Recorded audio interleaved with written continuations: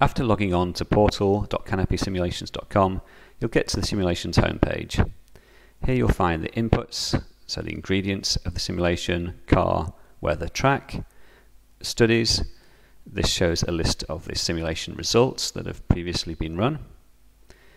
Worksheets, a place where you can organize your inputs and your simulation results all in one folder for a specific event. And compute pool, a place where you can look at the details of the cloud computers that have been running your simulations. First, we'll go to the car configs. This is a list of previously saved cars. We'll hover over this up arrow to stage a car. This copies a snapshot of the car to this ribbon across the top of the page, which is what we call the staging area. We'll line up some weather and a track, and we'll give the simulation a name. Press commit to start that running. So dynamic lap is our fully optimal lap time simulation. Since we're computing simulations in parallel, we'll tee up some more.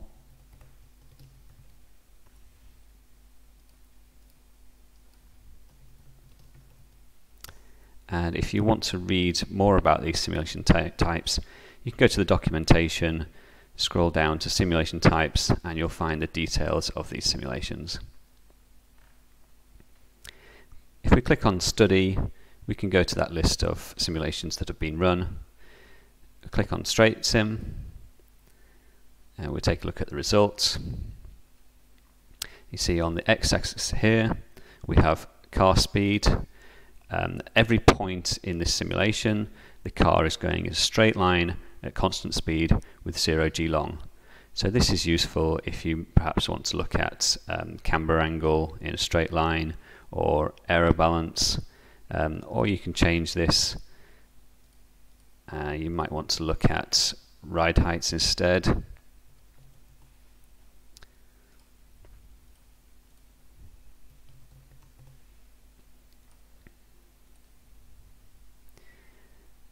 And if you want to save this chart, we can give it a name.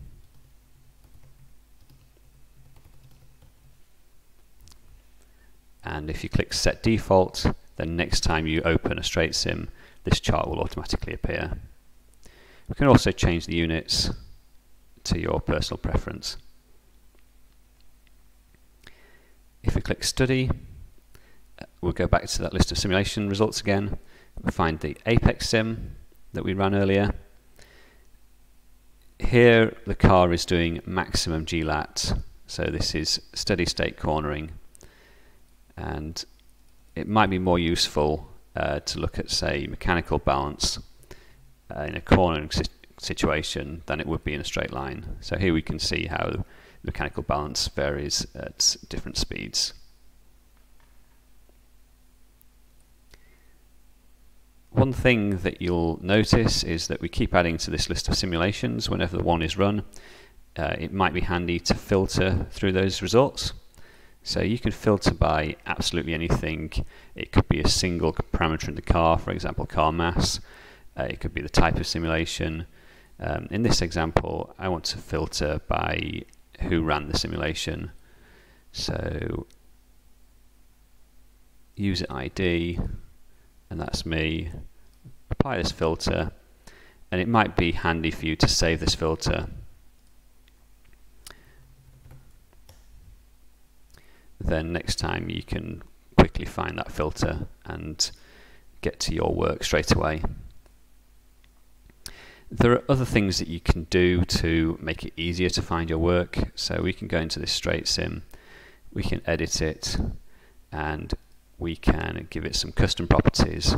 So there are some example custom properties that have popped up there, which you can edit by clicking on your account name in the top right hand corner, or you can add your own.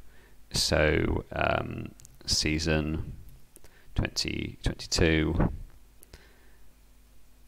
and then press save, and you can see the seasons popped up there. and you can filter by that as well, and you can keep adding those custom properties. And if you want to be more organized up front, then you can go to the car editor and you can add custom properties here as well, so they're saved alongside the car. So here's some example events: Barcelona, power, normal, season 2022. You can also add some notes. So issue 1, initial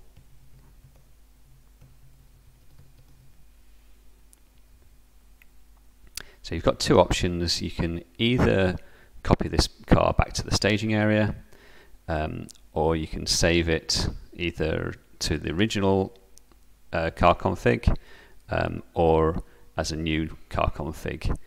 I should note that the staging area is a temporary area for storing your simulation results. So when you press clear, that car is gone, although there will be a warning if you've made changes to the car that won't be saved. It'll come up with an error. So you need to remember to save that back to the original car. Now if we go to the list of simulations, we see the dynamic lap has run. So this is our fully optimal lap time simulation, and there we can see the results.